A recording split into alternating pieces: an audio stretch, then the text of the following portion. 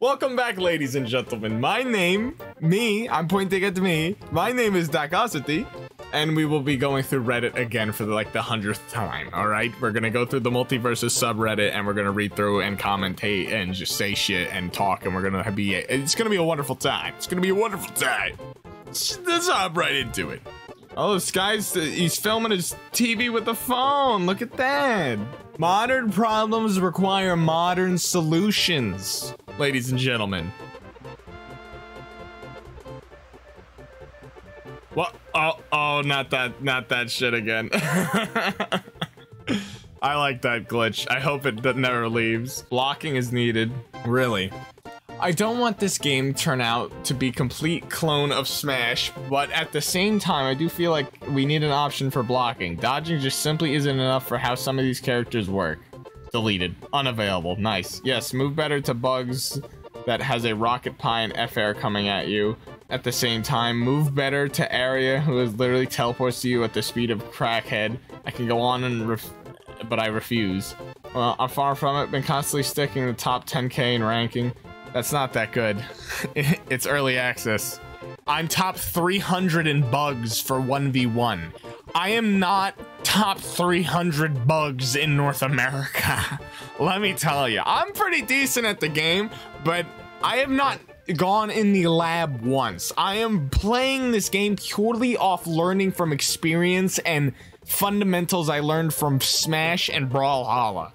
I have not practiced at all. I do not know combos that I haven't made up on the fly. I don't know proper spacing for shit. I don't know frame data for anything, and I'm top 300 bugs in 1v1 at this time. It's probably gonna change soon, but I'm not top 5, like lower than top 5k for like any of the characters that I play now I think about it. That's not a flex. If you aren't fast enough to dodge areas teleport, what makes you think you'll be fast enough to block it? I can dodge it, but I think there should be more options for defense like I stated. Well, dude, it's already, like, this game, blocking doesn't, first off, blocking negates some of the characters in the game, right? Steven has a block. Some characters are built around the fact that they can provide block-ish mechanics and support to their team. If you add a block button, their utility goes to shit. I mean, yeah, I guess they had an extra block, but that's like, it has diminishing returns. You're still blocking a hit. And now we gotta practice like, oh, what has good hit stun on block? What's safe to wake up out of a block with? Now we gotta do that shit with this game? So it's already 2v2, man. There's already too much shit to worry about to begin with. You think you're solving an issue, you're actually making it more complicated, my guy. I disagree with you, Novo. Novo J? That's who you are? I hope I don't. I hope you don't watch this. I don't want conflict. I hate conflict. I actually don't, but... No, the game was made without blocking. No point adding it randomly now. It could affect balancing gameplay terribly at this point. Thank you, Crystal Mango. You are very correct. Maybe you should pick up Steven. He's a block function just like Smash. Ew, I will never stoop that low. Steven's like mid. I mean, he's good. Like, every character in this game is pretty good. It's just he's, you know, like, oh no, Steven. Oh no, I have to verse Steven now. Oh, I'm really shaking in my boots. After the open beta, will we get an offline mode? You know, like a mode for local offline? I don't know. I'm not even gonna read the rest of that. What makes Multiversus more than just another Smash clone? Opinions wanted. So, I've been playing honestly, probably just quality. Most of these Smash clones are just half-hearted and don't ever try to be anything more than a cash grab. Outside of my very, very loud opinions on its monetization, it's a perfect storm of elements. Warner Brothers really playing into memes, the developers being passionate, and Smash Ultimate finishing DLC leaving a massive vacuum for Warner Brothers knowing full well that putting money into this could make them an ungodly amount of money, especially with people feeling a little bit burned by Nickelodeon All-Star Brawl not really living up to the hype. A ton of care is put into this game, and unlike Nickelodeon All-Star Brawl, they have the workforce to really get things done and answer community complaints outside of patches every 3 to 4 months. I still like Nickelodeon All-Star Brawl, but yeah, it's inarguable that it did not live up to the hype and simply wasn't the greatest it could have been if Viacom, Game Mill, etc. gave a shit. The devs do work extremely hard, but it's obvious they don't have the resources they should, alongside Viacom giving them so many ridiculous restrictions. Unlike Nickelodeon All-Star Brawl, Multiversus actually has the quality and effort to live up to the hype, and just as much meme power as Nick's cast do. LeBron, Shaggy, Big Chungus, not in the game right now, but it's inevitable. And unlike Smash or Nickelodeon All-Star Brawl, they are more than willing to entertain the possibility of characters outside the scope of their game. Outside of trying to nickel and dime you every step of the way, it's a Smash fan's dream that somehow, in a high-profile, high-quality game, you could legitimately see Goku, JoJo, Mr. T, Chuck Norris, and Shrek in a platform fighter. Very well said, Mr. Name. That's not even... It's literally just letters. JBY Jabrad Dad. Rad Brad. Completely agree with all your points, but what I find interesting is how different the reception to Multiversus is compared to Space Jam 2, and they're both basically the same concept. Really well, in my opinion. Really well put, in my opinion. As a newcomer into the genre, you can feel the love in the characters, and the gameplay really translate the easy to get into, hard to master, I think. The last time I played a platform brawler was Smash on the GameCube, but this feels amazing to play and incredibly fun. I will agree on the monetization needing a look at, but I've said in other threads, I think the game could easily be worth 30-ish bucks for the base Founders Pack. This game's fantastic. Yeah, the monetization's, like, the skins are a little too overpriced, but honestly, who cares? Every character in this game feels amazing. Like, and paying 60 bucks gets you pretty much every character anyway. And that's like a full price game anyway. And then I think you get some more tickets if you spend 60 bucks, so you'll have some new characters. I agree that they're nickel and diming you a little bit, but the game is unlike any other Smash clone I've seen in a while. It's really, really, really fun. People who have played do not like platform fighters, sorry. And they love this game. They're addicted to this game, like I am. I already have like 40 plus hours in it. This game is incredible, and it's not even beta yet. There's not even guilds. There's not even a story mode yet. Half the characters that we know are coming aren't there yet. It already gets more viewers than Brawlhalla, even when Brawlhalla's doing a freaking like summer championship shit, and it's not even out yet. By the way, speaking of viewers, check out my Twitch. It's in the description. Also, maybe like the video, subscribe, and also maybe leave a comment down below on how you're feeling about Multiversus so far, if you were able to get an early access code. Now, let's talk about Brad. He says how he finds it interesting how the reception to Multiversus is different than Space Jam 2. Now, the thing is, with Space Jam 2, it was more of a soulless copy of the original. The original was mostly product placement anyway, but it was done right, didn't take itself too seriously. It was very fun. It had somewhat of a story that was not garbage, and it had space and jam in it. The music was fire, and it actually had anything to do with space. Now with Space Jam 2, the movie was almost exclusively product placement, and just, hey, look at that. Hey, look at that. Nostalgia. Wasn't funny. LeBron's voice acting and acting in general could use some work, but we weren't expecting much anyway with that. And there's no space. The villain's a computer virus or some shit. They're not from space. And the music's not that great. It's not even a Space Jam movie. So that's why, the movie's just not as good. The movie's just not good. There wasn't heart put into the movie like this game. This game clearly has a ton of heart and a ton of money put into it in the right places, and the right people are working on it. This game is clearly not just a cash grab, which is what Space Jam 2 is. Obviously, they're in this to make money, but doing a cash grab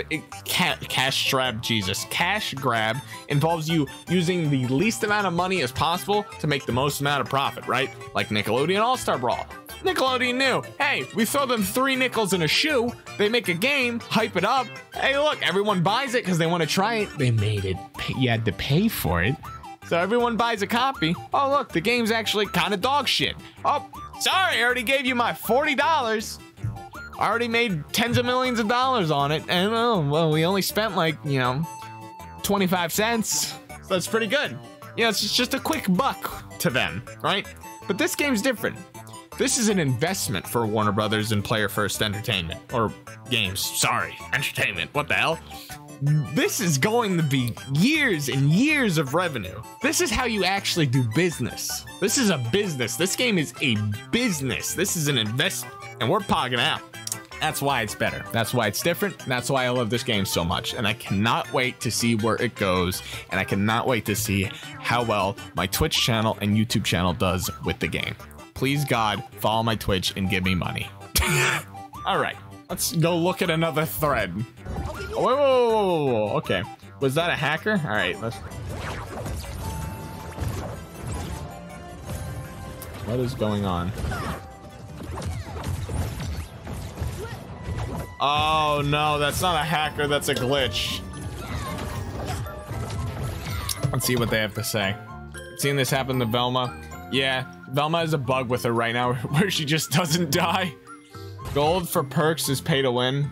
Funny how people think buying perks for gold isn't pay to win. I predicted this as soon as the perk system was announced and confirmed during alpha. $7 equals 700 galenium equals 2,000 gold. Gold has real world equivalent value. Anyone... Dude, shut the fuck up. You know how easy it is to buy perks? Who cares if it's pay to win? There's only like, there's not that many perks. And your teammate needs one of the perks. The perks aren't expensive, man. Pay to win, who cares? By the time you actually unlock the ability to slot all your perks on a character, you'll have enough gold to buy like a shit ton of perks for them anyway. At least the ones you want. Half the perks in the game are identical to other perks. What a dumb argument. What a dumb argument. What a dumb post. I don't like you. If you're watching this, though, please check out my stream on twitch.tv at / or something Dacosity. It's in the description. Please, God, help me. I'm gonna do a 36-hour stream, by the way, on Monday into Tuesday when the game officially launches on open beta. What happens after character level 15? Well, you don't go to tier 15. What happens at... Okay, you already asked. I'm curious, do you receive rewards or something each level? No rewards so far. I'm 17, 18, and finished. Just keep leveling up very slowly. Hopefully some hidden reward for reaching a certain level with the character, even a banner or something. Well, it's early access. There'll probably be more rewards once the game fully launches, and, you know... I would assume every level, like, just give us some gold. Obviously, gold's a little stingy. I know I was talking about earlier that the galenium, you know, if you're even able to buy gold, I didn't see that option, but like, it doesn't. It's so dumb, dude. The perk, even if you can buy gold with galenium, who cares? The perks, you get the perks. You can have whatever you perk you want pretty much as soon as you hit level 9 on the character. It's a nonsense issue unlocking perks with gold. And clearly, if you're buying perks for a character, you're going to be using them a lot anyway. So investing that tiny bit of gold into the perks instead of another character is going to be worth it for you in the long run anyway. Oh, sorry. Let me watch this, actually. Beating this Taz, so please hate he doesn't like Taz players. Neither do I, even though I play with one. He doesn't really spam the tornado, though. Which is really good practice, because when they nerf the tornado, he's gonna be like one of the better Tazes. He's already like he was top 81. That's why the ranking system doesn't matter. This man's top 81 Taz. He's not bad though. It's Wet Wasabi, by the way. You should check him out. He hasn't uploaded in a bit, but he might start uploading content for this game because he's one of the friends who doesn't like platform fighters, but he really likes this game. And I'm glad, because the more friends I'm able to do it with that I actually know, the better content I can make involving the game, because it's really awkward playing with people I don't know sometimes. I'm a pretty good, you know, I'm pretty charismatic, like I can hang out, but sometimes it's like, oh, you're kind of weird. I haven't had that happen yet. All the content creators I've engaged with have been amazing. I'm hoping I get to play some games with Bugsby. You know, he was one of the first content creators to follow me, and I just kind of didn't talk to him that much because I'm shy. So I'm hoping I can play with him. Who else? Different nerd. Actually, did I talk to him? Or I think I just followed him, and I just noticed him in the Discord. I could just watch this. I lurked his YouTube channel. And then who else? EJ Light I haven't played with. What's your highest damage for getting 4 KOs in Shaggy? Jesus. Not on Shaggy, but 290. That's pretty nice for a melee character. You did more than Tom? Yo, Tom, you gotta get your shit together, man. I average like 300 something damage on bugs all the time. Oh, wait, whoa. Multiversus in a nutshell.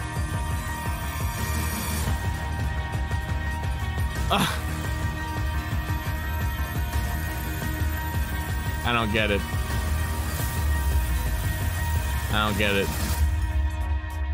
What was the funny part?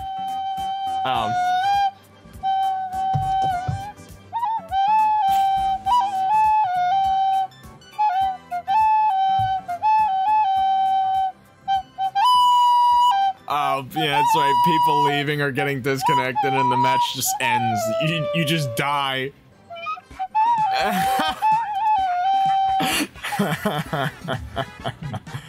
Foul-mannered, you deserve more praise for this. This is a funny Reddit post. Some Wonder Woman reverse up air things. What the? Wait, whoa, what?